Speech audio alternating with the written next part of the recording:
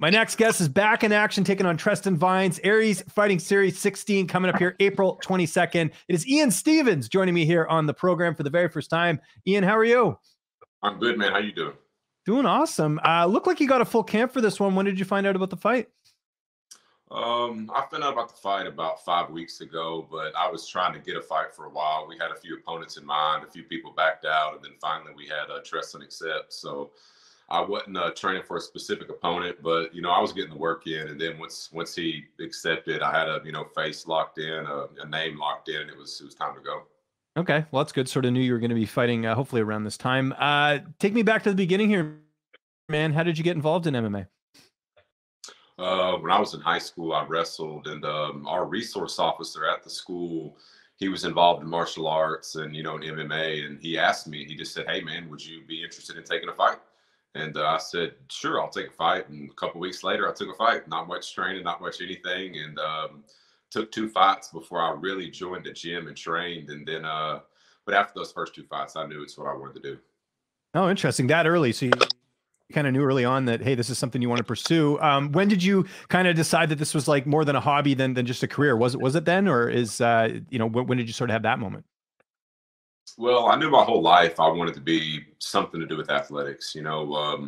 People are bred for different things, built for different things, and I never wanted to be a 9-to-5 guy. I never wanted to wake up and not use the tools that I was blessed with. I was born with, there's intangibles that you can have, that can't be taught, they're given. And I was given a lot of ability, and I never wanted to turn my back on it. So at a very young age, I knew I wanted to do something with athletics. And with wrestling, there's not much. I spent time at the Limit Training Center, and you realize really quickly that with wrestling, there's not much after college. So I at that point, that's when I knew, MMA was for me. Along with fighting, what else do you do for a living? What's paying the bills for you right now? I work at a logistics company. It's not bad at all. I mean, I love it. Trucking has blew up, over these past few years. Probably in the last 10 years, it's every year probably one of the top growing, parts of the world right now. So that's what I work in, and I enjoy it a lot. Is it pretty flexible with your training and everything, or can that be challenging? Oh no, it's amazing. They work with my schedule. My the owner of the company and me, he loves fighting. So I mean, he's an awesome man. He's done a tremendous amount for me, and the way that he allows my schedule to be flexible with training, it's amazing. It's a godsend. It's something that I'm truly blessed to have. Let's talk about your opponent here. Really solid 5-2 record. What do you know about him? How do you feel like you match up against him here? I mean, he's a great opponent. I've watched film on him. I've seen him fight live before. He's good everywhere. He's what you look at as an MMA fighter.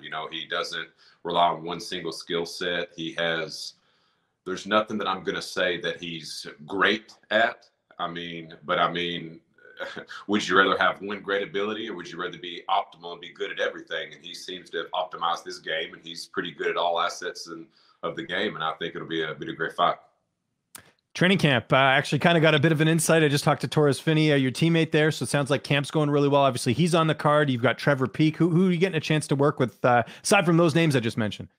Well, we got another UFC guy, Garrett Gross. He took a couple fights in the UFC. He's in there with us. We have multiple black belts in jiu-jitsu, and Trevor Peak striking coach, Jeff Powell. I mean, we have a good group in there, a good group of guys. We have on the card as well as an amateur fighting for a title, undefeated Josh Booker. Then we have Richard Guerrero. He's undefeated at 4-0 as well. So we got a pretty good group in there, man. We got Zane Burton, who's doing really well. I mean, couple title holders in our gym, couple UFC guys, a bunch of black belts, brown belts. It's a good group to go with. Good mix by the sounds of it, a bit of everything. And what's it like being a part of like a group, like, you hear about like, your American Top Teams or your Jackson Winks. Those have been like, staple gyms for years, but you've got a lot of really good talent in your gym. What's it like, being a part of this, potentially being one of those big gyms? Well, all those big gyms started somewhere. Yeah. You can look at it and you look at every champion from top to bottom. They come from different areas. They have different styles. They might all meet at Top Team at one point in their career, but they all come from somewhere else. And a fighter doesn't change that much from the beginning where he started his roots. you know, once he establishes his style, he can be 20 years in the game. He's not going to be that much different, you know. So it's amazing to be part of something from the ground up. And you know, people think that you got to go to these big gyms to be able to be great, but I always say, you know, they started somewhere.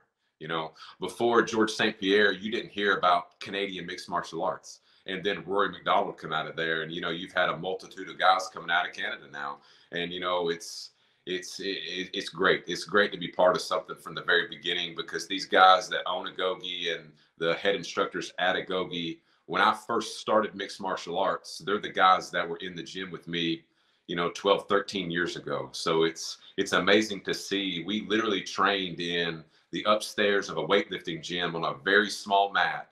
And now, you know, it's like a 10,000 square foot facility that is, you know, state of the art. It's amazing. That's awesome. We got a little bit of time here, but how's the weight cut going ahead of the fight? Oh man, it's been great. You know, as soon as we locked in the fight, I got a nutritionist. We talked. You know, we laid out my diet. My diet has been phenomenal. I got 13 pounds off in about probably 3 or 4 weeks, just off of pure eating right. And that was, and when I say eating right, I've always had a good diet, but I cut back on a lot of the carbs, started eating a lot more red meat, a lot more greens and things like that. And weight just started falling off of me, man. And it just feels, you know, you say, oh, well, you know, you lose weight, you know, you're not going to be as, you know, powerful, as explosive. But I feel like I've taken like a, you know, 15-pound weight vest off my back, and I just feel 10 times better. It's been great. Your corner, who will be in the cage with you that night? I've not really, you know, thought about that yet. You know, Okay. I've given a little bit of thought, but you know, maybe Jeff Powell, Rocky Quinn, and Sterling Peace, maybe. Not sure yet. We'll talk about that soon. But we've just been locked into this camp, man. I've been so focused. Even when it come to, like, you know, the blood work and the paperwork, that was all a little bit late for me, because, you know, just every day when you train 2-3 times a day and you try to rest and recover in between, it's hard to focus on anything else other than, you know, just the task at hand. How do you see this fight unfolding on April 22nd? You know, my coach has always told me we fight wherever the fight goes. You envision 1,000 different realities, you know, 1,000 different outcomes. I mean, I think it'll be a good, hard, contested battle. You know, the guys that I train with, I don't see Treston being able to beat some of them. And, you know, the way my training has held up, you know, I feel it'll be a good, competitive fight. But, you know, at the end of the day, I see my hand getting raised. This is a big fight for you. Again, formidable opponent. This is what, you know, those bigger promotions look at, who you fighting on the regional scene. You're fighting a 7-fight vet, and, you know, you're undefeated yourself. Where does a win put you in the grand scheme of things? Does it give you that, you know, big show call? I mean, you train with a guy in Trevor Peak, similar situation, right? Yeah, you know, you would, I hope so. You know, I have fought, you know, the Bellator world champion, you know, I mean, and had a good performance against him. And then my next fight after that was not the best performance of my life. So hopefully, you know, we can go out here and make a statement. And that's the goal of every fight, is to make a statement. But, you know, hopefully I can come out there and get a big win in this fight and propel myself forward. I mean, I would love to get the call from the big show after this fight. That would be, that's what we all work for. You know what I mean? And I feel that my career would just be starting. And a lot of people feel, you know, you make it to the UFC, you've made it. Nah, man. You know, I'm just trying to get that call so I can say it begins. I'm ready. I'm ready to get it started. What about downtime? I know you don't get much of it. You got the job, you're training all the time. Like I said, you're dialed in for this fight. You getting in any Netflix, any video games, anything like that? Or has it just been all fight training and napping and all that stuff? I don't know. Like I said, my work is super flexible. I work on the weekends, and you know, it's not. I don't work a ton of hours. It's a very laid back job. So during the week, I'll train 3 times Monday, 2 times Tuesday, 3 times Wednesday, 2 times Thursday, 2 times Friday, 1 time Saturday.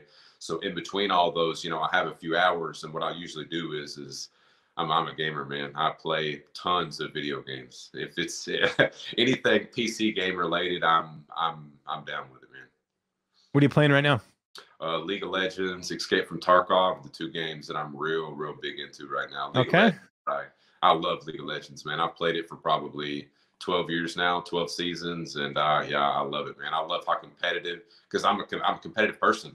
Any game that has a real good competitive scene, I love it. And the game Escape from Tarkov, it's it's a super hard extraction first person shooter game, and it's very competitive as well. And I enjoy them. I enjoy them both right now.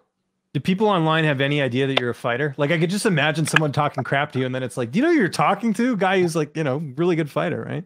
It's in League of Legends, it happens a lot because League of Legends is considered like your typical like nerd game. So a lot of people, Yeah. they think everybody that plays video games are some out of shape, uncompetitive, eating potato chip type person. And you got to think about it, man. These people that rise to the highest levels of these video games, you have to be ultra competitive. You have to in some way be disciplined to even be that good at a video game.